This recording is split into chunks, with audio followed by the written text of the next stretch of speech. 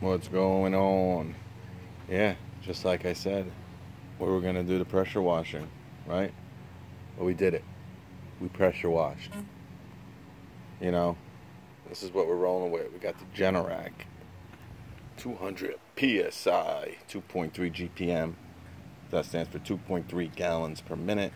A little bit on the low side, but gets the job done. I don't do too much pressure washing, maybe 3 or 4 of them a year. I've only done one this year, but I'm working on one maybe next week. So, yeah, I'm not too big into the pressure washing. I would like to do more, just, I don't know, I just don't get too much of that type of work. But, here she is. You know, I had it on the wash, the white tip. But the white tip, man, because you know me, I don't like pressure washing. I was like afraid and stuff. Because I knew somehow it was going to cause damage. And when I went to the red tip, this is the blast tip, we did a little damage. It ripped, whoa, Jesus Christ. It ripped my professional cut sticker off. But somehow I got it back on there, ripped it right off.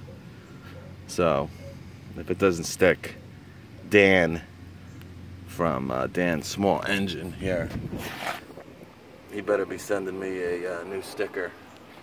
If not, I'm sure Bobcat will. But yeah, we got rid of a lot of the excess crap under here, man. It was really pretty nasty. I didn't get all of it out, but I got most of it. Starting to dry a little bit. Looking pretty good. The main thing of this, I had to get the dog shit off the wheels. I had it all over and the wheels, it's caked. Just caked. Actually, you can still see a little bit on the bottom there. See? I missed the spot. See, it's all on the side.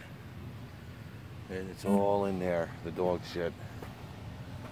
But it's cleaned up real nice. There's this one property I'm so pissed. I don't think I'm gonna use this mower for it anymore. It's a shame because it's a big property and this mower would work great for it, but in order for me to get into this one part, it barely fits in. And I always scratch this freaking deck on it. Look at this. So, yeah, I was gonna show you me pressure washing, but it was technically impossible for me to do both at the same time. So, I don't have any of those fancy stands. Because, you know, I do use my telephone here. I'm not, you know, down. Well, I actually got a camera, so maybe we'll be doing some different types of angles, etc., etc. You know what I'm saying? But that's a quick look. And then what I did, man, I sprayed my whole lawn here with the pressure washer. Man, it was reaching across the whole front yard. It was great. You know what I'm saying? Great. Yeah, looking pretty good. I mean, this is tall grass here, huh? See, this is what grass is supposed to look like in the fields. This isn't even weeds, man. This is what grass is. You know what I'm saying? If you take this off, you see?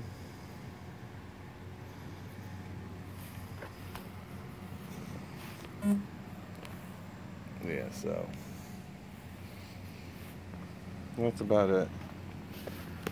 Yeah, I like this pressure washer. Generac does a pretty good job with these.